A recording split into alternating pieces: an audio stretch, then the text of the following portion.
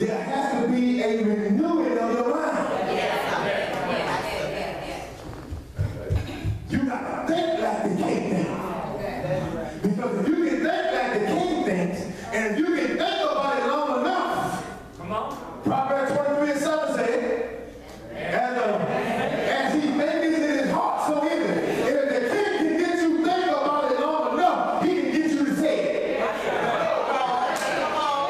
Because most of the time, what we say is what we've been meditating on. And your behavior will follow what you say. Because what you meditate on is what you say. And what you say, you will see your behavior. Jesus said you should have what you say. Because when a king speaks, whatever is stopping through the law that's superior has to submit to his law because his law is greater. He said the natural things that you do see now came from the spiritual realm. He said because these natural things are temporary. They are subject to change. But the eternal things are what? The things above are eternal. Some of y'all, get up from where you are. And go where God is telling you to go. See, change your history. Some of y'all need your history to be changed. Y'all know more about church than you know about God. Okay, all right. We know more about religion because we sit on it. And it's hard for us to get rid of a whole lot of stuff because we don't see how easily it is to transfer that and sell it for the one thing that has everything, which is the kingdom. So you think it's going to take you the same amount of time that it took you to learn religion to learn the kingdom. Hold on now. Or to see the manifestation of the kingdom. Got y'all thinking now. Because how dare you tell me that it took me 40 years to learn about religion that had nothing to do with the kingdom, and you tell me in 6 months, God will put me further in 6 months than it took me 40 years.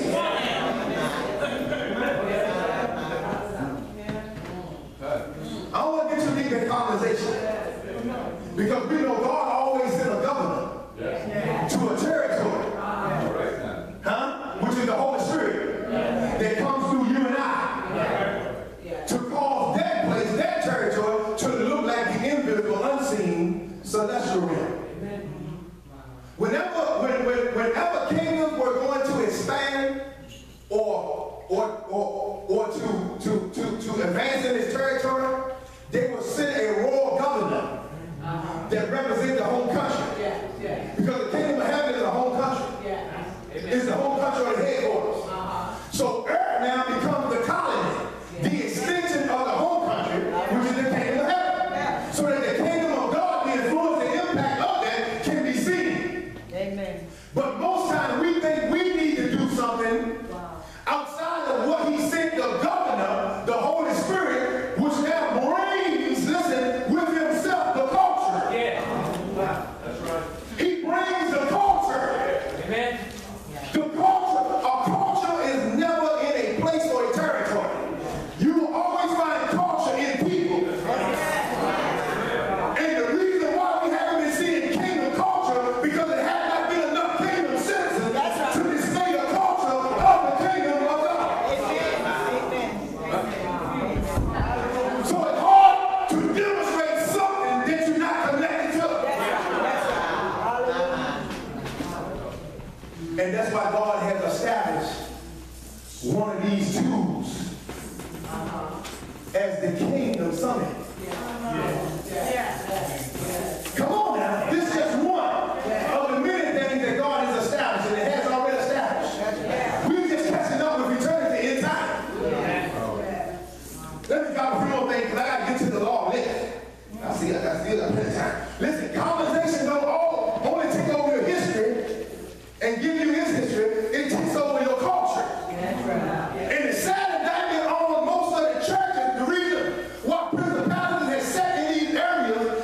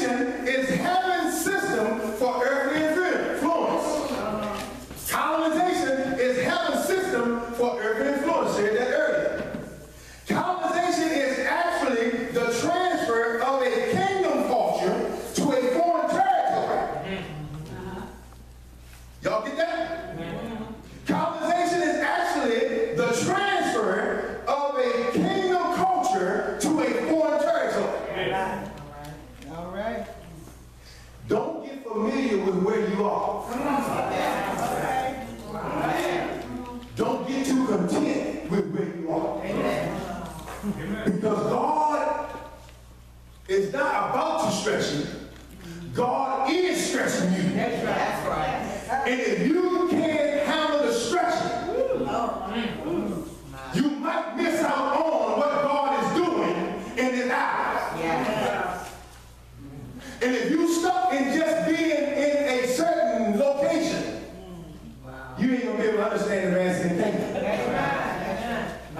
Because there's going to be some places that God going to tell you to go that you might wrestle with God with. But God is trying to get the influence of his heavenly system in another territory in earth, because the places that he has sent you, they weren't just ready for it then. Listen. The Lord will help somebody.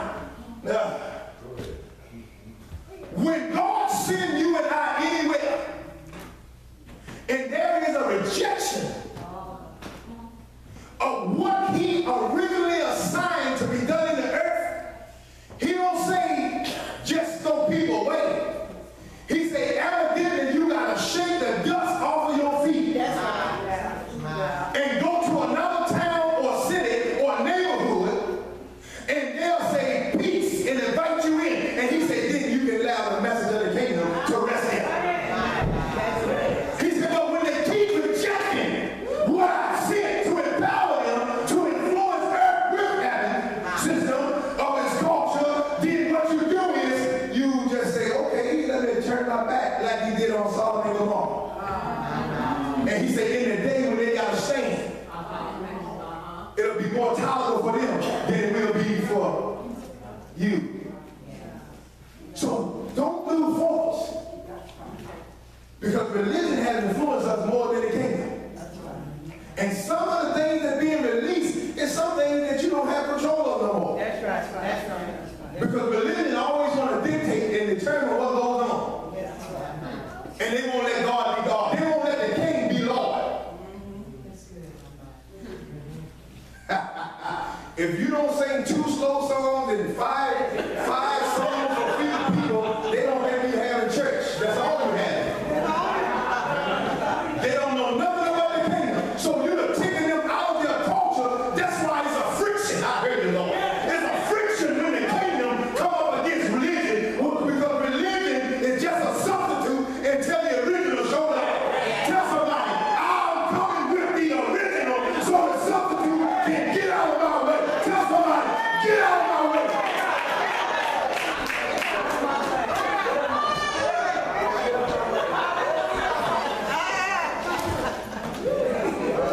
And if you're not experiencing friction, you better check if you're really doing what the kingdom has you be doing. Because friction is automatically going to come. Because 2 kingdoms. 2 kingdoms can't dwell in the same territory. Jesus said it like this: if Satan cast out Satan, even his kingdom will be divided. So a house divided against itself can't stand. So the kingdom of God through the kingdom of heaven is never divided against itself. It's unified. It's never in conflict with each other. It's in concert with each other. Amen. So when friction comes, it's because religion is fighting against being the substitution when the original shows up. Because his original intent has now come into place. God, boy. Hallelujah. Hallelujah. Tell somebody, I have the original. Now tell the substitution, you got to get out of my way. Substitution is the gravity of law. But the original is the lawless, Amen. which the kingdom will allow the law of gravity to work for you. Right. Because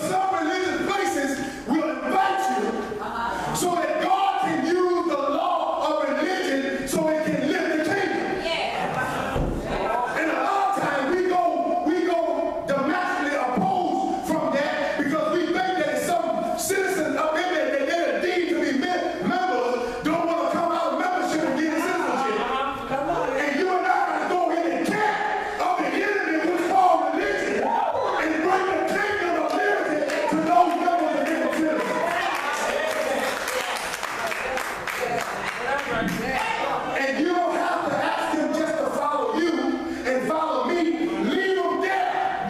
I heard you, Jesus. I heard you, Lord. I heard you. Come here, you demonic man. When Jesus first, he was teaching the disciples, he said, let us cross over to the outside. Because if you can't handle the atmosphere, you can't handle the dominion of the kingdom of darkness through Satan in his demonic spirits.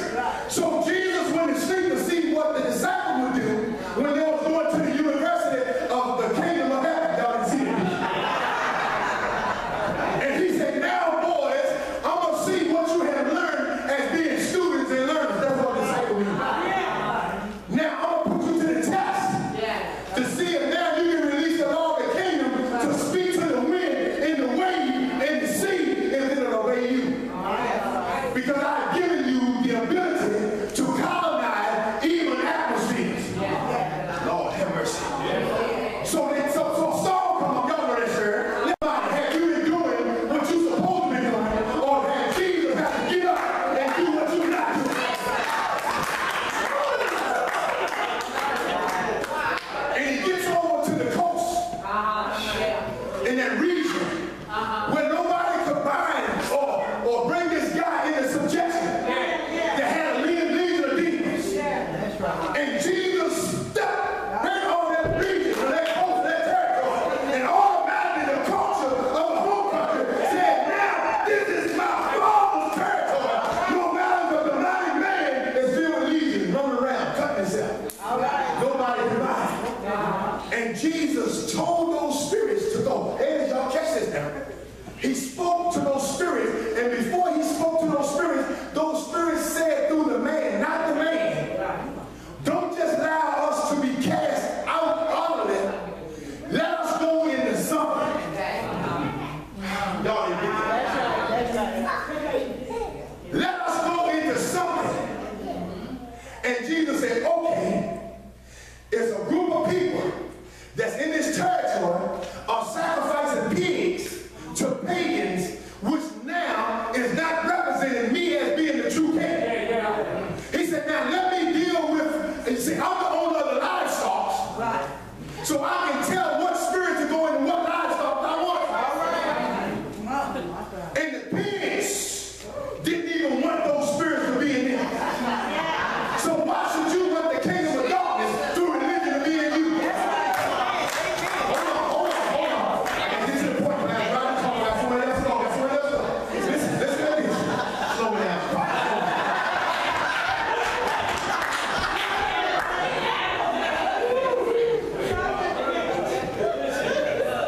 Hear the power of the kingdom, Apostle. Hear the power of the kingdom. Jesus didn't pray all night. No. Okay, y'all see it. Catch that. Hear the demonstration that when the kingdom show up, Jesus and the disciples were supposed to have been, well, Jesus was the embodiment of the kingdom. He was the manifestation of the invisible kingdom that you couldn't see.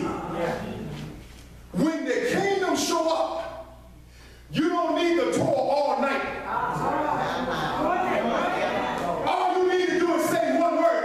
All right, hallelujah. And he said, go.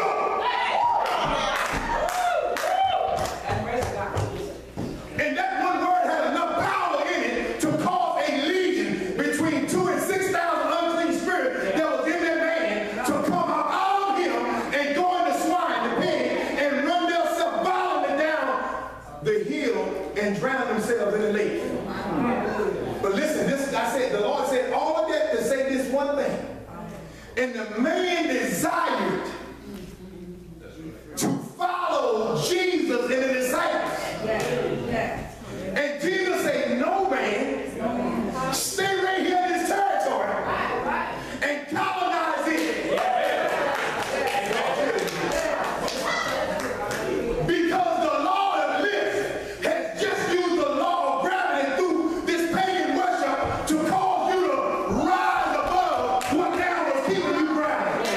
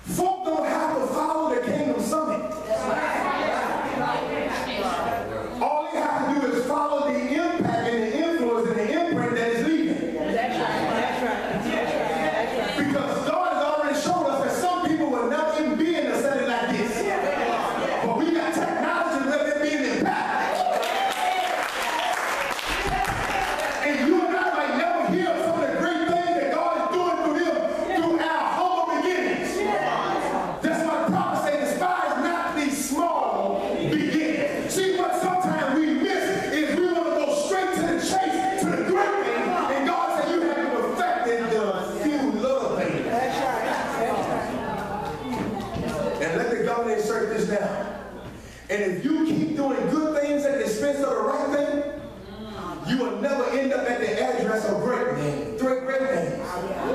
Hold on, y'all didn't catch that. Because what happened to us so often is we got caught up in the way of doing good things at the expense of the right thing. And when you do the right thing long enough, everything else will change in your surroundings because you're doing what the Lord told you to do.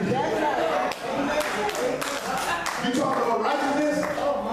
That's what righteousness is all about. That's right. Listen, y'all heard this. When you and I learn to do the right thing long enough in the midst of our hurts and pains, because sometimes we'll forfeit doing the right thing because we've been hurt or we're going through a pain of a problem. And we fail to do the right thing during that season. And we make, here it is, some of y'all better catch this, right? This is a nugget. Prophetess called it, this is a nugget on top of what the Lord released for you. When you make permanent decisions and temporary pains, you have now allowed your consequences to determine your decision. Y'all didn't get that in. That's why you and I should never make a permanent decision in your temporary pain or your temporary problem or your temporary hurts, and now not understanding that you always should evaluate and examine your consequences, which will help you make better choices and decisions. The reason why people make bad choices and decisions is because they don't weigh and balance the consequences. So at the expense of a right thing, we stay stuck in doing a good thing. And here it is. We become busy, but not effective. And how dare you tell me I'm doing a good thing, but it's not the right thing. And I don't want to move on to the good thing at the expense of the right thing. But I expect to get the results from the right thing by not doing the right thing because I'm doing a good thing. C. Miller, if you could.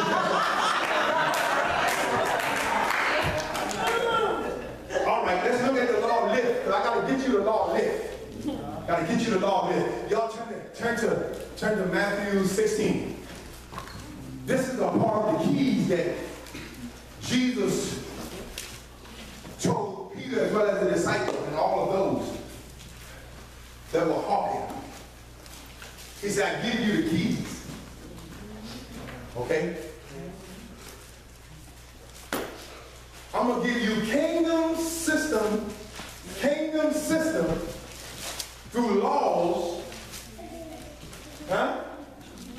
Through laws, and then you got to go say the keys. Because the keys are the scriptures. Yeah. Okay? I'm going to give you some keys. I'm going to give you some laws that will tell Hades or tell hell that it can't rise up. It can rise up against you, but it can't stop you.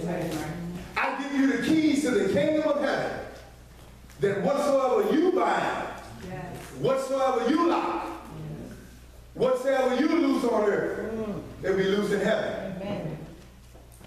That's that delegated responsibility and representation. Okay? All right? So God has given us the kingdom of heaven system, which is God's system to influence earth, to cause earth to look like heaven. So if you have the kingdom of heaven, you already got the power. Yes. Oh, Lord. You might just have it out of order. You've been seeking to release the power without the permission of being in alignment with the home country. At the expense of following his purpose for your life, his plan for your life, and you get caught up in the power, but you don't follow the principle. Let's deal with the law, the value of law. Let's deal with it. Somebody read verse 19 right quick. Matthew 16. I will give unto you the keys of the kingdom of heaven. Whatsoever whatsoever thou shalt bind on earth shall be bound in heaven. And whatsoever thou loose on earth shall be loosed in heaven. Y'all heard that? Amen. Whose responsibility is it? Why are we still telling Lord to come by here? Why are we still telling God, you go? No, the Lord say, that's why I send you in the earth. You need to go. And then once you master doing what I told you in that level of the kingdom, then you will graduate, Prophet Venus, you will walk across the stage, and now you'll get a revelation that you can't be everywhere like his word can be, and then you can start speaking. All right. All right. You can send his word. Hallelujah. Y'all, that's another teaching. That's another teaching. Listen, the value of law.